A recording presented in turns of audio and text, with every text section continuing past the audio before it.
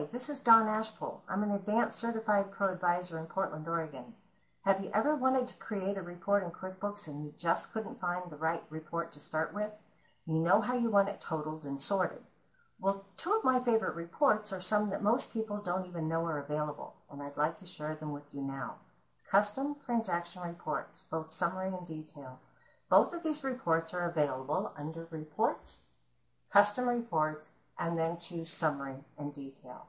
Let's take a look at the Summary report first. With this report, you have the ability to choose how you want the columns displayed. Just click on the drop-down list. These go across the top of the report. Then you can select how the rows are displayed. Again, clicking on the drop-down to pick. These go down the left-hand side. So here's an idea on how you might use this report. Let's say you have multiple classes, and when you run the standard profit and loss by class report, your classes stretch for page after page.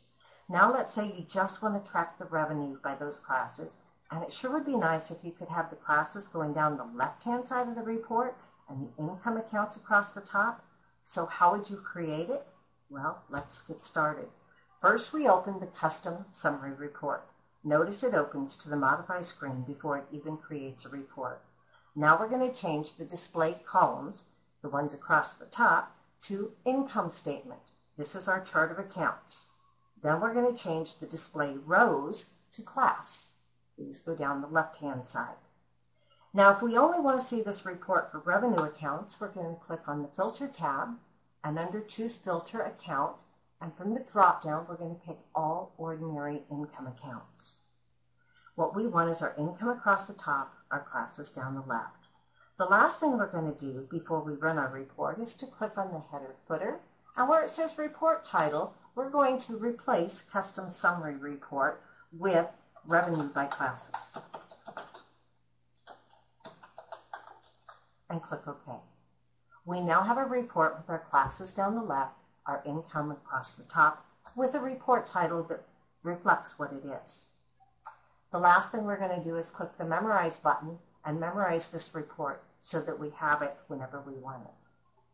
Another idea for this report, if you use customer types, would be to change the display rows by customer type, the columns total only. Again, we filtered it for just our ordinary income types, and for the name, we would do Revenue by Customer Type.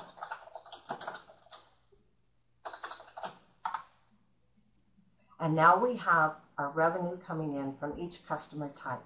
A nice report that's easy to use.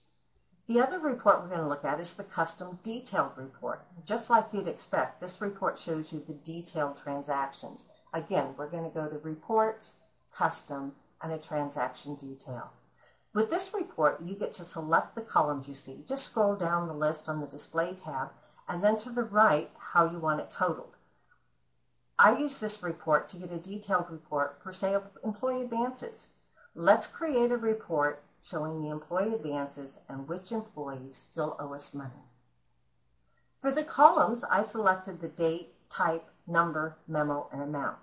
Then in the middle of the screen, I'm going to select Total by Employee. I want this report to show me by employee when I gave them the advance and when I deducted it from their paychecks.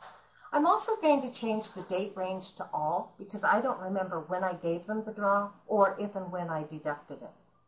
Then I'm going to click on the Filter tab for Account, and remember I only want the employee advances. I don't need to see any other accounts.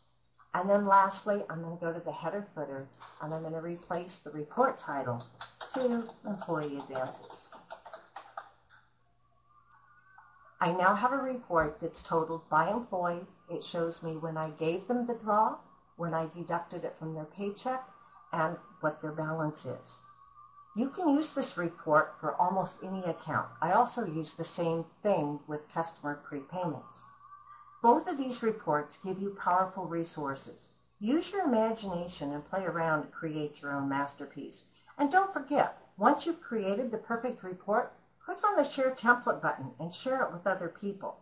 And don't worry, this only shares your formatting, not any of your information. Have fun!